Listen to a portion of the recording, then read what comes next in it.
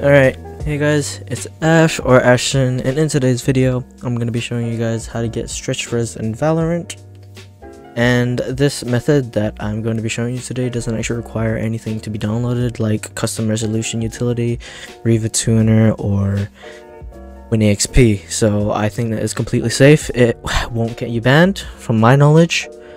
I've been using this for over a year since I almost started playing Valorant. I think I used this in a month and after I started playing Valorant, but I haven't gotten banned since then. The only thing I could possibly get banned off is raw XL, and even raw XL is safe and is cleared by a riot dev. But anyways, I'm babbling. Yeah, the only things that you're going to need is NVIDIA control panel and some fucking working fingers, because if you don't have working fingers then you're not going to be able to do this. But anyways, yeah, I'm not really sure how to do this on AMD drivers or control panels, but I'm sure you can follow along and see if there's a similar way. But yeah, let's hop right into it. So the first thing you're going to want to get into is obviously your control panel, which I find from my bottom right taskbar. Right click on the NVIDIA logo and then press NVIDIA control panel, and this is going to pop up. Now we're going to create the custom resolution, which is actually going to be the one that we're going to use in the game. So you won't have these custom resolutions off the bat, but that's the reason that we're here. We're going to create one, and if you accidentally press one of these, don't worry, because the customize button will gray out, but all you want to do is just press cancel on bottom right, and you're going to want to press customize. Now if this is all grayed out, all you're going to want to do is press enable resolutions not exposed by the display, and just press create custom resolution, and you're going to want to change your horizontal pixels from 1920 to 1526 to 1024. So this is what it should look like, 1526 by 1024. Scan type progressive, and your refresh rate is your refresh rate of your monitor. Now you're going to want to test this out. Now it's going to pop up weird on the video, and yes, it does look a bit weird. We're all good. We're just going to press yes here.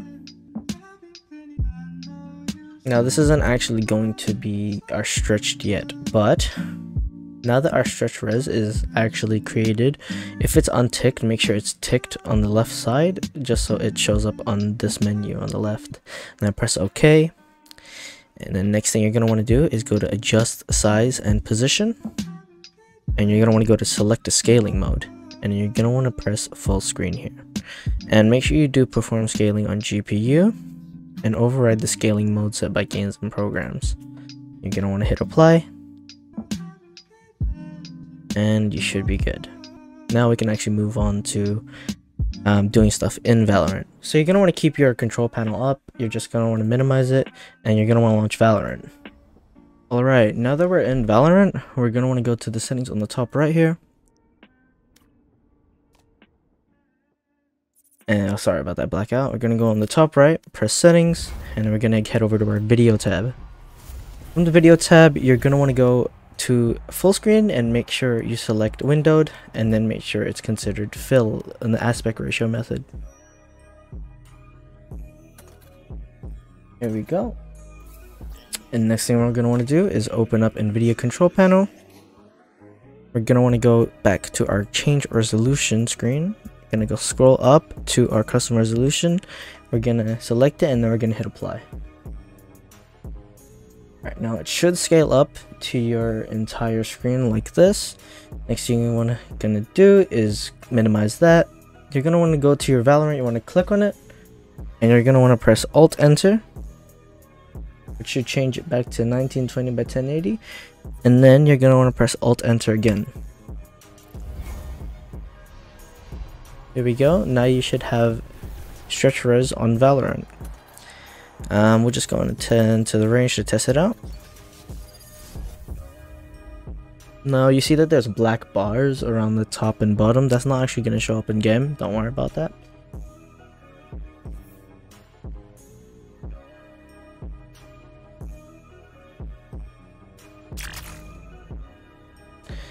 Alright, so just select an agent on our bots, and there we go. We have stretched res in Valorant. Now, if you can find a lower res in Valorant, that's considered 3x2. I know that 3x2s other 3x2s will work. Then do let me know. I'd like to try them out. But yeah, this is the only custom res that I know that works as of 2023. But if you know any more, just let me know. And yeah, that should be it. You don't have to do this before each game. You will have to do it before you do play, like you do start your session though. So say that you did launch Valorant for the first time today, and you want to do this method, and then just leave it. And the way to revert this is you're just gonna want to close Valorant.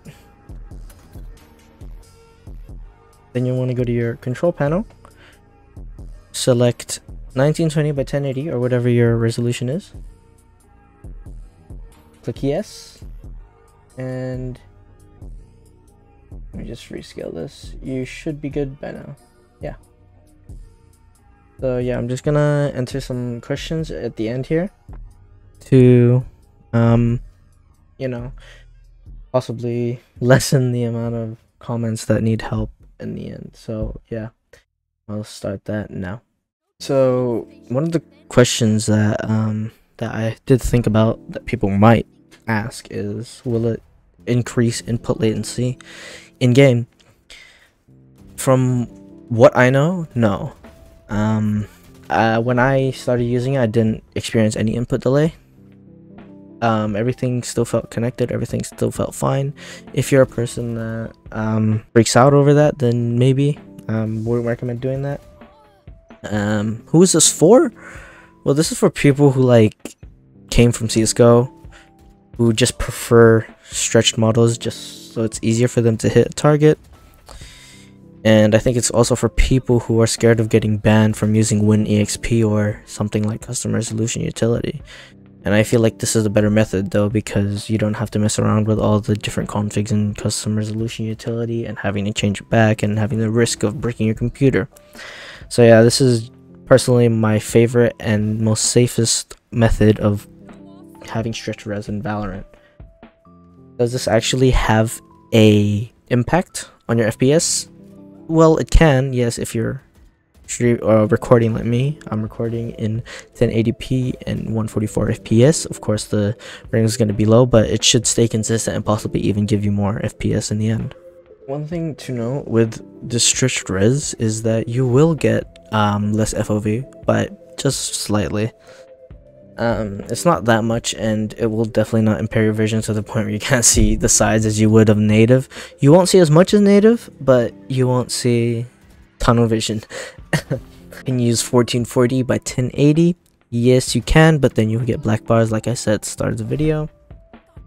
It might be harder to see enemies from further away with this res, the stretch res, but that's only because the colors are meshing in with the background, only if you're playing with like a fuck ton of saturation. But if you're willing to handle that and cope with that, then yes, it's not as bad as you think if you have a really good monitor. And yeah, the last thing that I have to note is that you will just have to do this each time you want to play Valorant in stretched res. You won't have to do it each game. You won't have to worry about it bugging out and not working and just playing on just normal HUD again.